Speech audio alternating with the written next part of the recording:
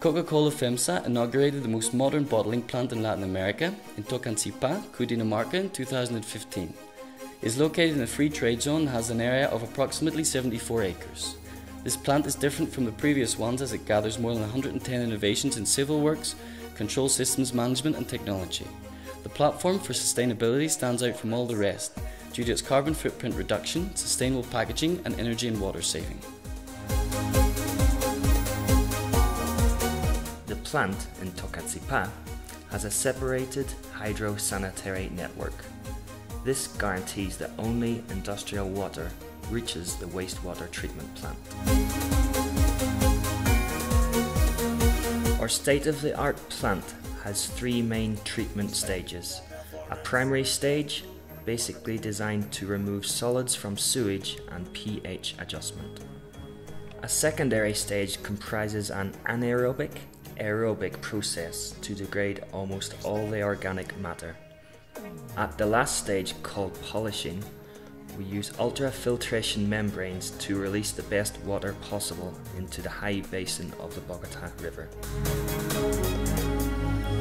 Aerzen, our strategic supplier, provided us with the equipment for the aerobic system, with which we are getting excellent results from the wastewater treatment.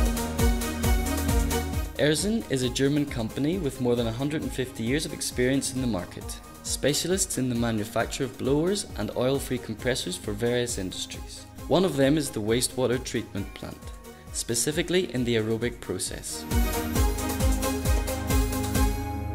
In the plant of FEMSA Tocancipa, Aerzen performed an energy analysis to compare the rotary lobe blowers with the unit's Delbra hybrid.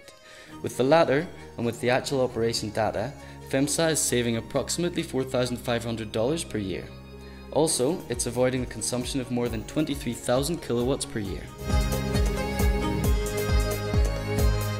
Aerzen has developed a new technology concept called Performance Cube, which aims to combine different technologies in order to achieve the most efficient operation in the plants. This applies primarily to municipal treatment plants with more than 500,000 equivalent inhabitants approximately. In such cases, they require a considerable amount of air. Thus, it is highly significant if saving can be achieved in the blower's operation. The Delta hybrid equipment is the result of the combination between a rotary lobe blower and a screw compressor. This development focuses on energy efficiency and the reduction of greenhouse gas emissions.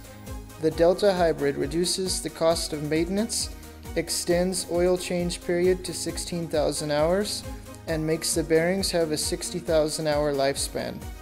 Aerzen Colombia has permanent assistance and technical support. Expect performance.